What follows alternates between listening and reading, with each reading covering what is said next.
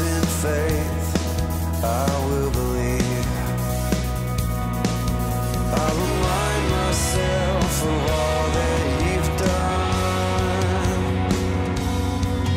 and the life I have because of your Son.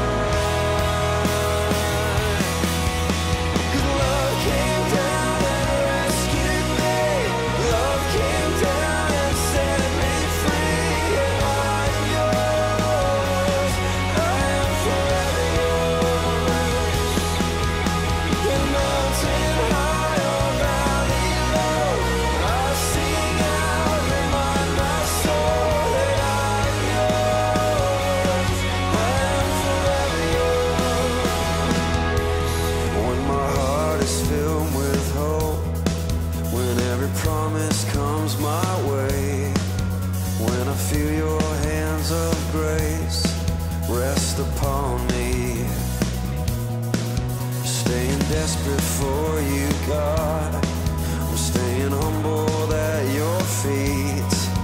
I will lift these hands and praise. I will believe. I remind myself of all that you've done, and the life I have because of your Son.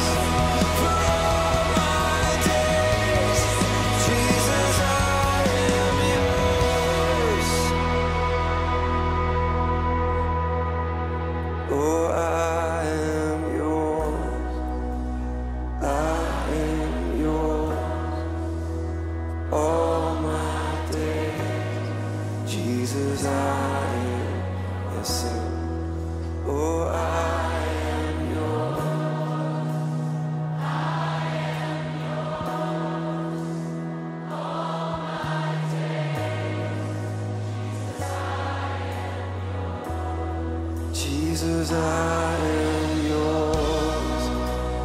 I am yours all my days. Jesus, I am lifted, and I am yours. I am yours, and all my days. Jesus, I am yours. I'm yours. 'Cause love came down and rescued me. Love came down and set me free. And I am yours. I am forever yours. In mountain high or valley low, I sing out, remind my soul that I am yours. I am forever yours.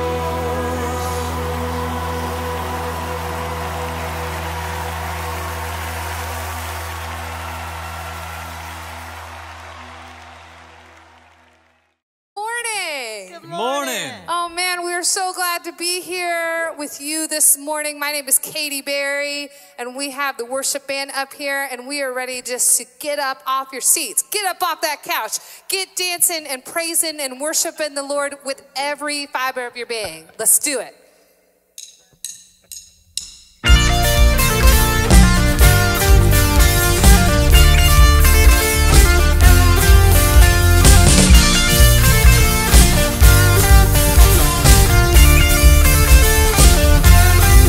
There is a river where goodness flows. There is a fountain that it drowns all those. There is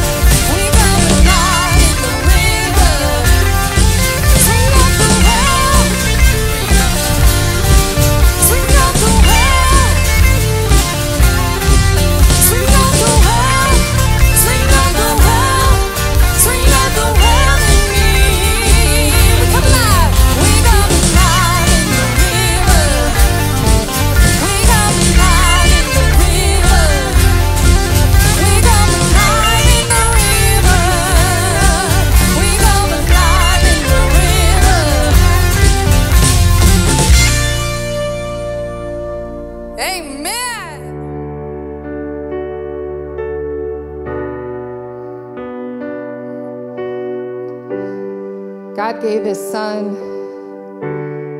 in a beautiful exchange. And it was only his love that could save us. Tomorrow we're going to be celebrating Memorial Day, and we are going to be remembering all the men and women who gave their lives just as Jesus did. They gave their lives in a sacrifice so we could be free. Just as Jesus gave his life so that we could be free from our sins. Let's remember all of those people now and the ultimate sacrifice that Jesus made.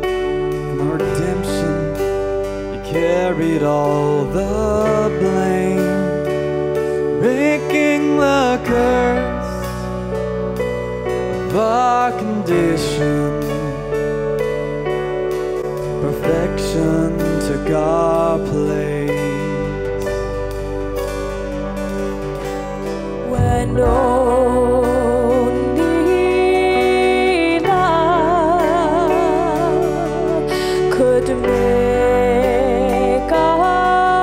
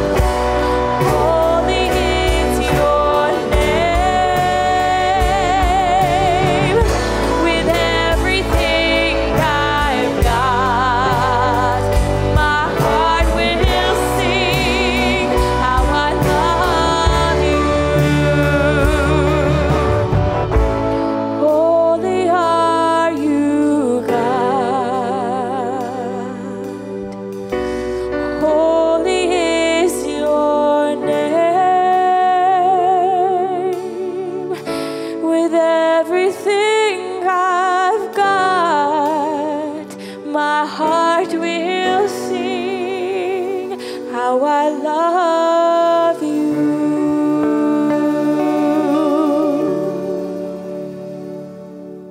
Please join me as we sing the hymn, The Old Rugged Cross.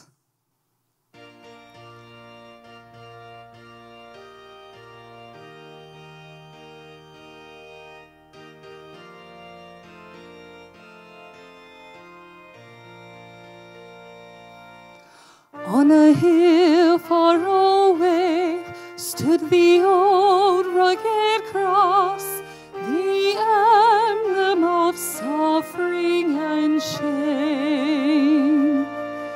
And I love that old cross where the dearest and best for a world of lost sinners was slain. So I'll cherish the old rugged cross till my trophies at last I lay down. I will cling to the old rugged cross and exchange it someday for a crown. Oh, that old rugged cross, so despised by the world, has a wondrous attraction for me.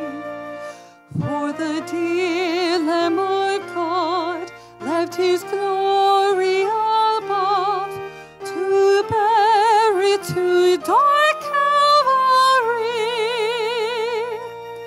So I'll cherish the old rugged cross till my trophies at last I lay down.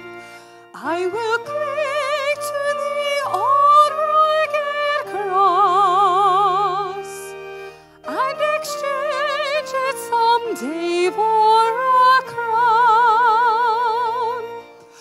In that old rugged cross, stained with blood so divine, a wondrous beauty I see.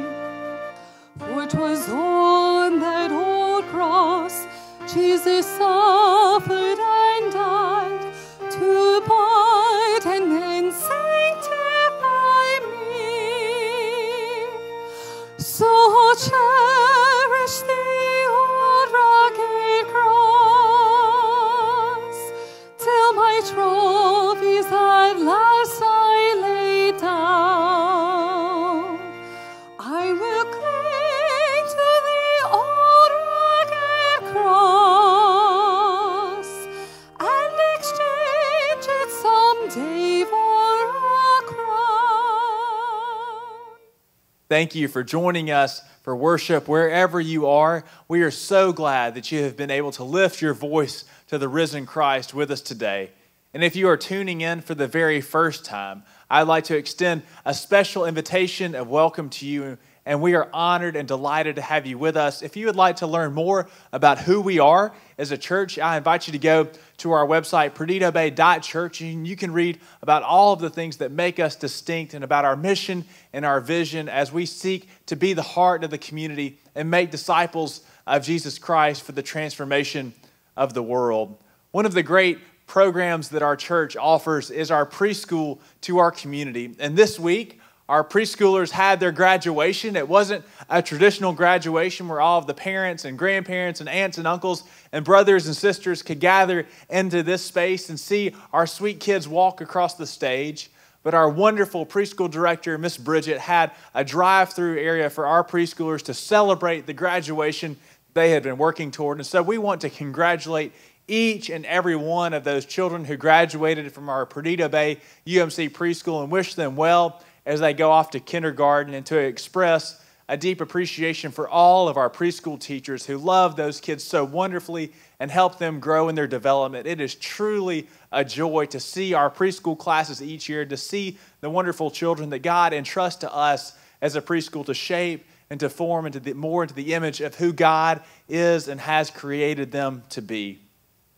We continue during this time to meet as our COVID-19 task force to discuss the many things that are going on in our area.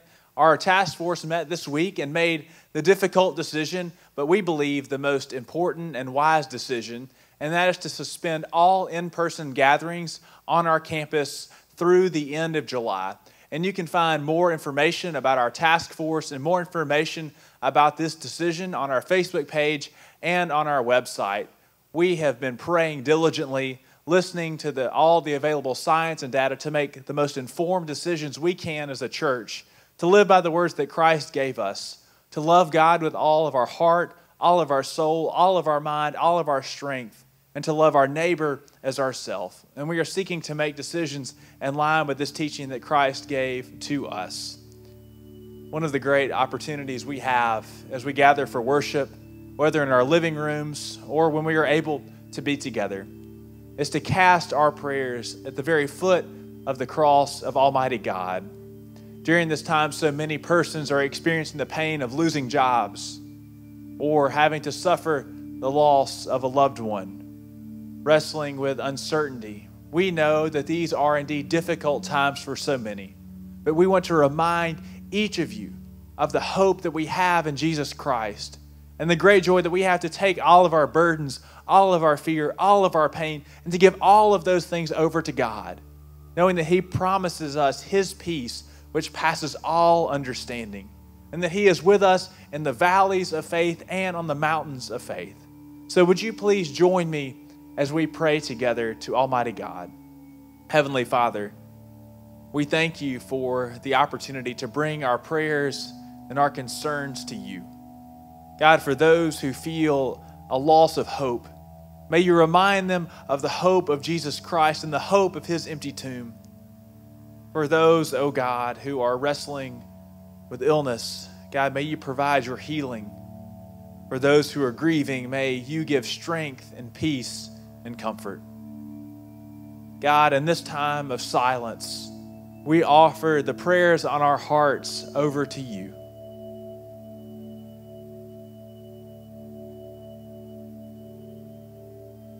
Lord Christ, you are our good shepherd. Please take all of these prayers, all of these petitions, and gather them unto you. And may you respond to our prayers in your infinite wisdom. And may you give us discipline. May you give us obedience. May you give us unwavering trust to listen for your voice, to listen for your Holy Spirit to respond to these prayers in the ways, oh God, that you know are best for each and every one of us. Almighty God, encounter us anew as we open your scriptures and as we seek to be shaped ever more into the image of your Son, Jesus Christ.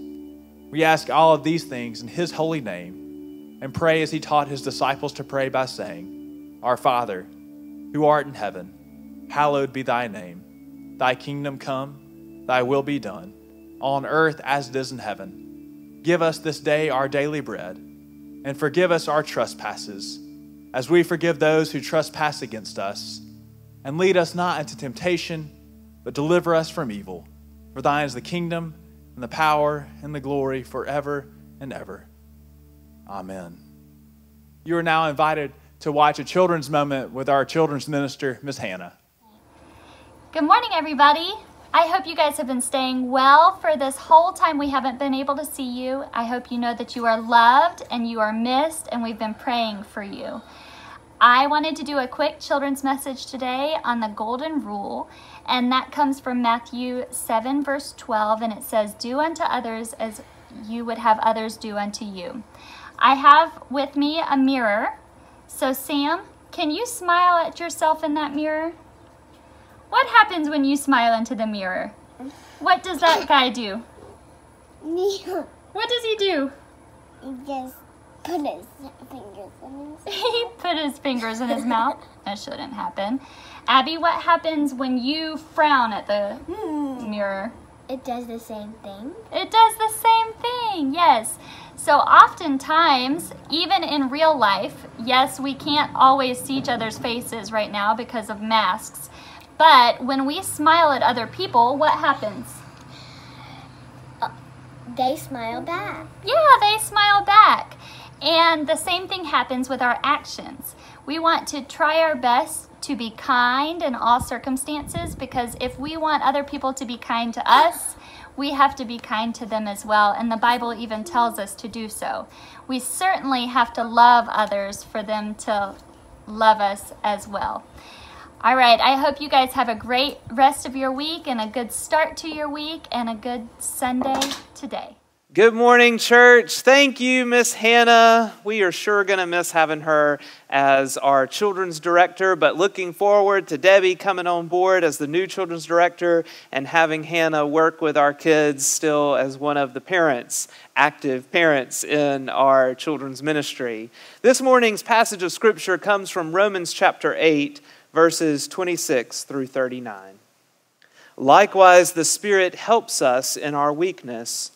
For we do not know how to pray as we ought, but that very Spirit intercedes with sighs too deep for words. And God, who searches the heart, knows what is the mind of the Spirit, because the Spirit intercedes for the saints according to the will of God. We know that all things work together for good for those who love God, who are called according to His purpose.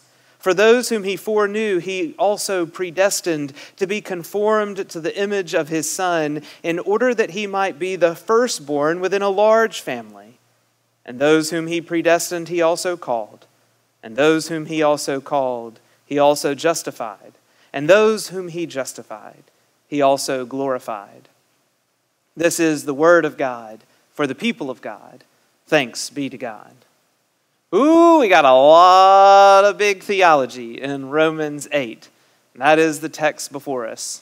10 days after Elizabeth, my wife, and I were married, we were already loading up onto a church bus, and I was following her to Peru. 10 days after we were married, I would have followed Elizabeth anywhere in the world. But she was a youth minister at the time, and so I went with her on this trip, this mission experience with a bunch of high school youth down to Peru. And this strange thing started happening to me, because I have been a preacher on mission trips before, especially in other cultures and in other contexts. And what often will happen is the receiving churches will want the pastor of the group to be recognized in a worship service, and sometimes even preach or speak. But I didn't want the trip to be about me, and I didn't really want to have to be put on the spot to preach a sermon, and this may surprise some of you, but I actually get nervous when I'm called upon to do impromptu speaking. I don't mind preparing something, working with the Holy Spirit, putting together what I think is a sermon that really proclaims the truth and the Word of God, but just standing up and doing it out of nowhere does make me a little nervous, a little uncomfortable. And so I started asking the frontline Peru Mission Organization personnel whenever I had chance, all right, so when we go to these churches, is anybody going to ask me to speak? Because I don't want to. I want the youth to be highlighted. I want them to speak the message and to share. And they said, that's fine. Your youth can do the talking. You just might have to get up and say thank you and greetings on behalf of your home church, and a thank you for letting us come be a part of the Peru Christian church. And I said, that would be fine. 2 to 3 minutes, I got it. And so we were in the biggest of the worship services we went to while we were in Peru. And there were all kinds of different people there worshiping God. And I felt this hand grip my shoulder, and a middle-aged man whispered, "Follow me." And so I got up and I followed him, and we went to the back of the church sanctuary and into this little room, and suddenly there were these other men. I would learn later that the guy who grabbed me was the pastor, and these other guys were the elders of the church. They all laid their hands on me and they started praying for me. And it was in Spanish. I didn't understand many of the words they used, but I really enjoyed the prayer. And as I kind of stood up and was thanking them for this prayer, I realized I was being introduced to my translator. And I said, I don't really need a translator. Our group already has a translator. It's fine. We're doing well. And they said, no. This is your translator for this morning. We need you to preach at least 30 minutes. You can preach an hour, but it needs to be 30 minutes. And then if you would just take pauses whenever you can at the end of a complete thought, the translator will translate what you're saying into Spanish. And I mean, the nerves started coming over me. And I said, you know what? We're going to let our youth speak. We've told them about having to speak. They want to share some stories about what they've done here and why they're here, and they know the translator. And they said, oh yeah, we're going to do all of that, and then you're going to preach a 30-minute sermon. It can be, up to an hour. And I said, no, what about if I just do a couple of minutes, a welcome, a thank you? And they said, that's right, you do that, 30 minutes at least. Make sure it's 30 minutes. They kept saying, the pastor kept saying what it needed to be. And I got really nervous, and I could start feeling the nervousness in my fingers and my toes. You know how you get when you're kind of put on the spot.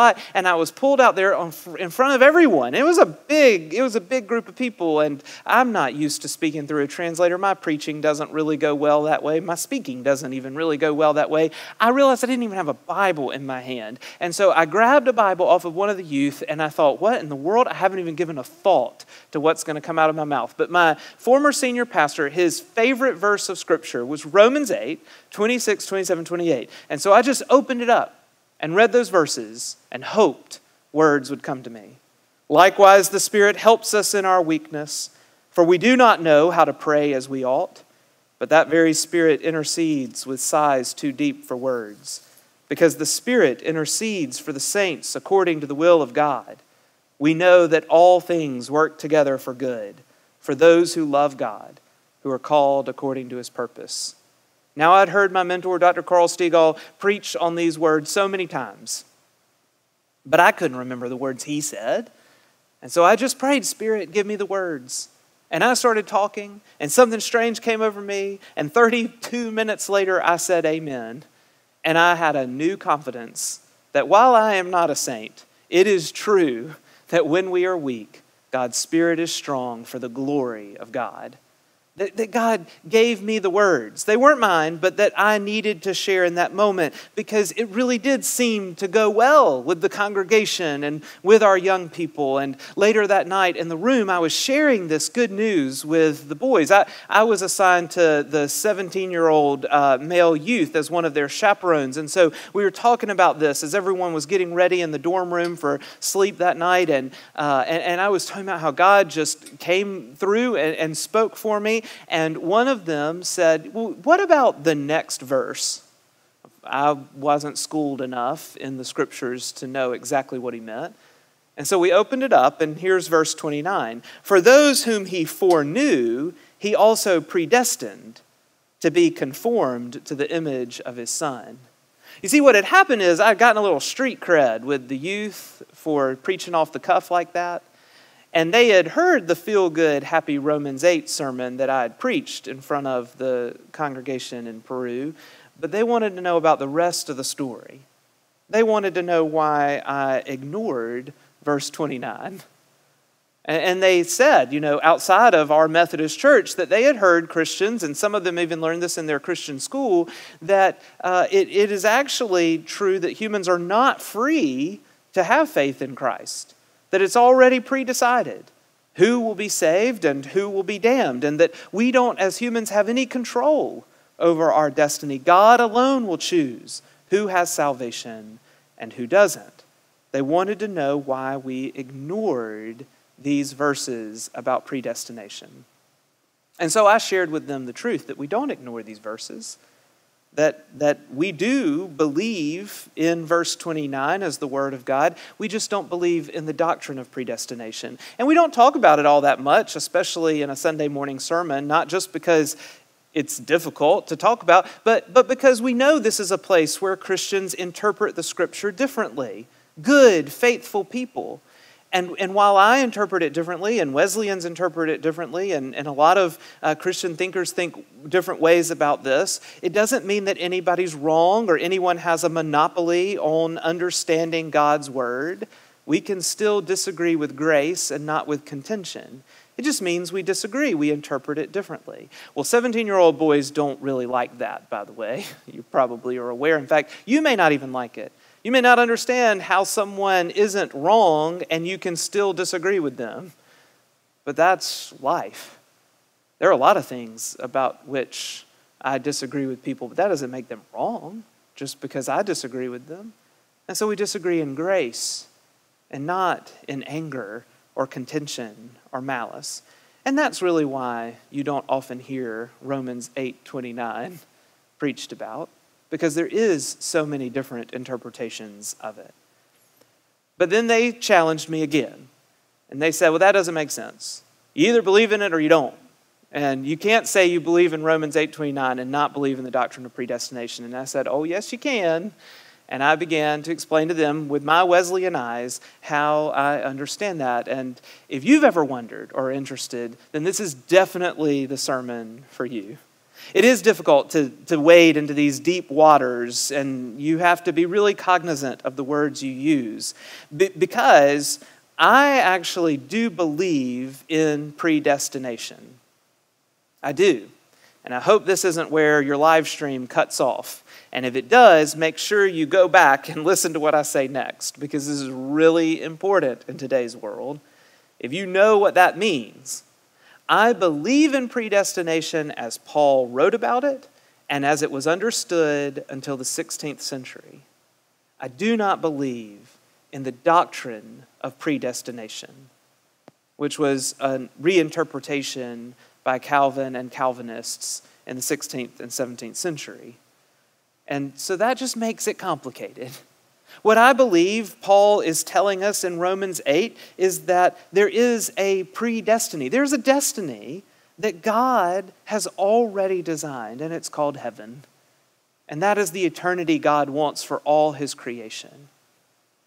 But I don't believe that that necessarily means just because he has a destiny in store for us, that we all will choose by faith to be a part of that destiny. I believe that God alone is responsible for my salvation, but that I have to have faith in God, in Christ, to be saved. I believe that we are saved solely by God's grace, and that God's pre-designed destiny for his creation is heaven, but I also do believe that while his grace is given to everyone, people have to be willing to receive it. They have to want to respond to it. Some of us will and some of us won't. If we confess our sin and our freedom and receive and accept and trust in his pardoning grace, then we can have faith in Christ and know it as salvation. But what I cannot find is scriptural is a doctrine that says God's created two teams of people. Those for sure are going to heaven, there ain't nothing they can do about it, and those who are for sure going to hell, and there is nothing that they can do about it. I just don't think that that is found in our scripture. In fact, the United Methodist Church says a belief like that is contrary to the total insight of the Bible and to common sense to suppose that God would foreordain anyone to go to hell. I believe that understanding or the doctrine of predestination is evil. If it says that it's already a pre-chosen, a pre-decided, preordained determination at your birth if you're going to heaven or if you're going to hell. If I believe that, then how could I believe that God in Jesus Christ is all good? If I believe that, then why would I teach confirmation students? When I teach a group of young people about having faith in Christ, I believe that everyone listening to the sound of my voice has the opportunity for salvation. I really do believe that. And I believe that the scriptures teach us that Christianity is open to all people. Everyone is invited into the kingdom of heaven. In fact, if you were with us in worship a few Sundays ago, watching us online or here in person, you heard me preach from the 3 chapters prior to Romans 8, where it said, "Therefore, since we are justified by faith, we have peace with God through our Lord Jesus Christ." We are justified. We are saved by faith. Since our very beginning, since our Genesis in 15:6, it said, "Abraham believed the Lord, and the Lord reckoned it to him as righteousness." Likely the most well-known passage of Scripture is John 3:16, "For God so loved the whole world that he gave his only begotten Son, that whoever believes in him shall not perish but have eternal life. That means all of us have the opportunity. Everyone has the chance by faith to believe in Christ and to have salvation. Christ didn't come to offer salvation to just a few elect, but Christ came for the whole world. That's why we're an evangelical church. That's why we go out into the community and share the good news of Jesus Christ, because we believe that everyone has the chance and needs to hear the word of God so that they might believe in Christ and be saved. Yes, God has chosen a destiny for us, for everyone, to put our faith in his Son, Jesus Christ, and to be saved and then be justified and sanctified and glorified, as Romans 8 says. But it doesn't mean that everyone's going to go along with that design that God has for our salvation. Some of us will choose faith in Christ, and some of us will not choose his way of life, his truth, his righteousness. And I know that my Reformed theological friends, I went to seminary with a lot of them. These were the types of people that would fall down the steps at Emory and say, "Oh, thank God that's over with," who would challenge me about my understanding of predestination and the doctrine of predestination. And they say, "Yeah, but what about this word foreknowledge that's used here in verse 29? If Paul claims that God has foreknowledge, then how can humans have any choice in the matter of all?" Well, that's when I like to bring up blue crab. I love freshly steamed blue crab right out of the Gulf of Mexico. When I was a little kid, my favorite meal was to go down just a short drive from Dothan and get a big old bucket of steamed blue crab, and I would crack open those shells and pull out that succulent white meat and dip it into drawn butter, and when I tasted it, it was like I was sitting at the feast of heaven. That's how much I loved the taste of blue crab. And so if it was my birthday and my parents popped me in the car and we drove down and spent the day at the beach, and then they were taking me out to birthday dinner, and back then where we went, there were about two options for dinner. One was the Country Kitchen and one was Billy's Crab House. They knew before they even asked the question what I would decide. But if they had asked the question, "David, do you want to go to the Country Kitchen and get tonight's special, which is liver and onions with stewed spinach, or do you want to go to Billy's and get a bucket of steamed blue crab?" They knew every single time, 100% of the time, I was going to choose to go eat blue crab. They knew that. It didn't mean that I did not have the freedom to choose. Of course I could have chosen. It was my birthday. They gave me the right. I could choose either one. But I was going to choose every single time to go to Billy's. Even if for some strange reason I didn't feel like blue crab, I'd go there at least for the French fries or the hush puppies instead of going and sitting in front of steamed spinach and some liver. I mean, come on. Now, my parents are smart people, but compared to God, I mean, God is so much more intelligent, so much more wise than my earthly parents. And so, of course, he knows what I'm going to choose before I choose it. He's God. I mean, how much better our Father in heaven knows us than even we know ourselves. And so to think that because God already knows what I'm going to decide somehow limits my freedom to choose, I just can't understand that. I don't think that that's necessary. I don't think that Paul used the word foreknowledge to try to limit human freedom. I don't think he was talking about humans at all when he used the word foreknowledge. He was talking about God. He wasn't saying foreknowledge means that salvation is some arbitrary decision of God of who's going to be saved and who isn't. God's much too good for arbitrary salvation. God's foreknowledge means that God knows the end. God already knows what we're going to choose in our freedom. John Wesley, the founder of Methodism, said it this way: God, looking on all ages, from the creation to the consummation, as a moment, and seeing at once whatever is in the hearts of all his children, knows everyone that does or does not believe in every age or nation. Yet what he knows, whether faith or unbelief, is not caused by his knowledge. I think God knows, and we still have the freedom to choose. God's God. But I do also understand that Reformed thinkers did not only develop the doctrine of predestination and interpret predestination differently than it had been interpreted because of foreknowledge. They also did it because they were really trying hard to protect God's sovereignty. It was more important for the Calvinists in the 16th and 17th century to proclaim God's power, God's sovereignty, than it was for human freedom. And stick with me, please. I know we're given a lot of big theological words, but what we believe about God is so important. I mean, studying who God is and his attributes is so important to life every day. And so while they were trying to protect his power, they developed this doctrine of predestination that said, well, there must be some limited atonement, that some shall be saved and some shall be damned, and that grace, if God graces you, you have to accept it, you have to receive it. It is irresistible. There's no way that you can deny it.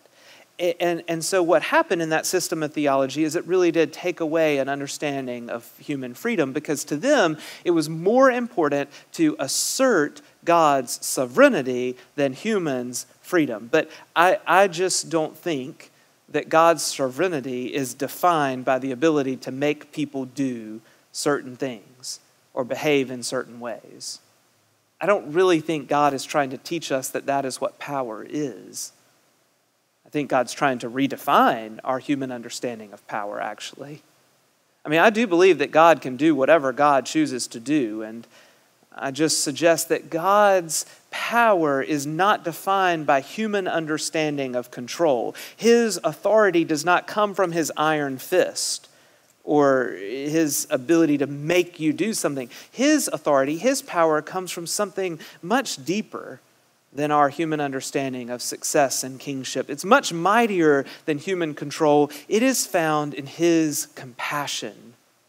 God's power comes in his love, in his, as the scriptures say, agape. God's power is seen when you look at the cross of Jesus Christ. That's God's power. The life and death of Jesus challenges us to redefine our human understanding of power and authority and kingship by looking at the Lamb of God. And that's who Christ is. What Jesus does, what the gospel does, is it takes our human understanding of power, redefines it, and hands it back to us so that we might reassess what it means to have a ruler or a king who doesn't use control as a source of light and truth, but uses love as a source of light and truth and power. That is God's instrument of authority. If you make someone love you, even if it's against their will, it's not really love. It's not even really power. I mean, for instance, when I fell in love with Elizabeth, if I had the ability to make her fall in love with me, I would have used it. I would have exercised that ability. But how much more powerful is our relationship that I don't have that ability? That Elizabeth freely fell in love with me as I freely fell in love with her. It makes our love so much more pure that neither of us were forced into that relationship. It's the same with God. I freely choose to love God who loves me so fully. And with faith, if God forced me to have faith in Christ, even if it was against my will, can you even really call that faith or call that trust? No, we freely believe and trust in God and Christ. I don't think it threatens God's sovereignty, God's power, to say we have freedom. In fact, I think human freedom reinforces God's true sovereignty. So God does have foreknowledge. And God has a predestined path for our salvation and a place for all his people, just as Romans 8 suggests. But this in no way, to me, presupposes a doctrine of predestination that it's already decided who will be in heaven and who will be in hell, and that there is nothing, not even our own faith, that can affect our eternity. But you see, if you go along with that, if you say, that sounds like what I believe too, Pastor, then Romans 8 not only comes with the assurance that you do have a place and a part to play and a decision and a chance to believe in God and Christ and be saved, but it also comes with a challenge that you do have a part to play, that you do have to choose faith in Christ. Every single day, we must recommit ourselves to our faith in God, in Christ. Every day, we should choose with all our heart, with all our soul, with all our strength, with every word, with every action, to live into the image of Jesus Christ and to put our faith in His way and in His truth and in His life. That's the challenge of these verses. It's also the assurance of them that if we do that, what follows is that nothing can separate us from the love of God in Christ Jesus the Lord. No doctrine of theology, no hardship, distress, persecution, famine, nakedness, peril, sword, death, life, angel, ruler, nor things present, nor things to come, nor power, nor height, nor depth, nor anything else in all of creation can separate you from the love of God in Christ Jesus the Lord. Will you choose to love Christ? In the name of the Father, and of the Son, and of the Holy Spirit. Amen. We're now going to go to a time of offering ourselves back to God as we present to Him His tithes and our offerings. There are methods for doing this available on the screens. You can also, if you would like, contact the church office about ways that you might continue to give. During this time, we are mindful of the fact that the need of the church is great. And we are the church and will continue to help build His kingdom in this world as we be the heart of the community.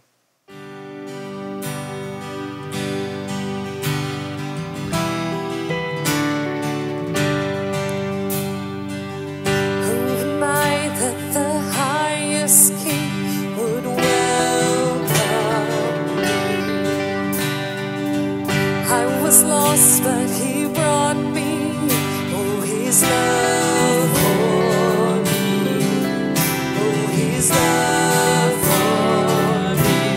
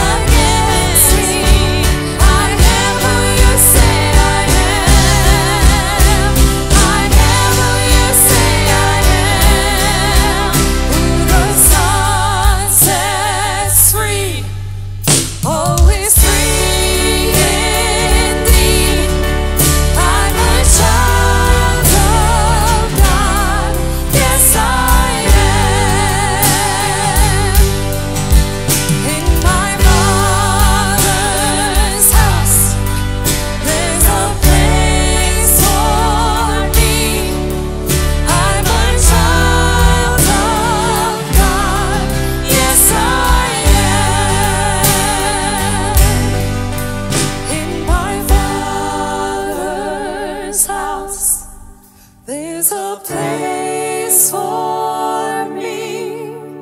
I'm a child of God. Yes, I am. Receive now this benediction. May the God of all grace, who has called us to eternal glory in Christ, establish you and strengthen you by the peace and the promise of the Holy Spirit, that you may live in grace and peace, recommitting yourself to faith in Christ this day and forevermore. Go in peace. Amen.